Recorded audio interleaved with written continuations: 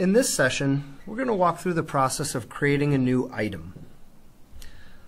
From my home menu, I'm going to click on Items. The presentation of my item list can be changed by clicking on the buttons on the top. I can look at a list of items, large pictures, or small pictures. In this case, we're going to add a new item.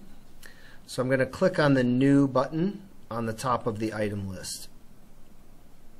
The system has automatically assigned 1002 as my new item number. For additional information on how the system assigns numbers to new records in the system, please refer to our session on setting up and managing number series.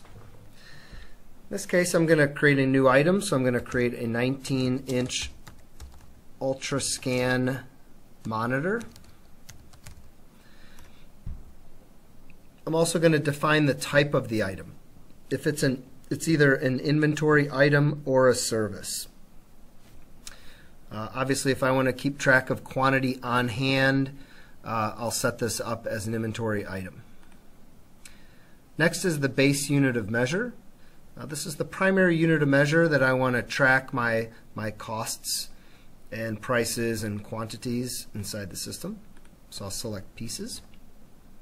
And lastly, I can select whether or not I want to receive a stockout warning when entering orders or quotes for this new item. If I have a list price, I can enter the list price for this item right here. And if I have an expected cost for this item, I can enter that here.